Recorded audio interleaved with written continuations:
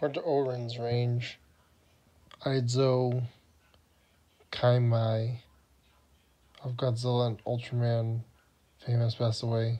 He's a modeler for the suits. He looked pretty old, like he was 80. Maybe he was older. He's 90 years old.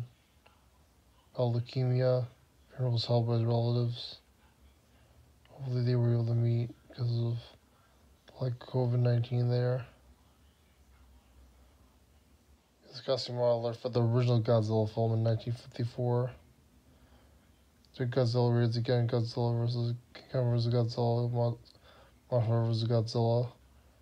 Worked with Tsuburya in Ultra Q, Journal of Ultraman, Ultraman Ace, Ultraman Taro, Ultraman Leo, and Ultraman 80. He also formed his own company, Kaimai Productions.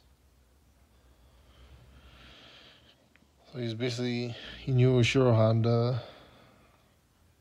A lot of Toku history there. Showa era.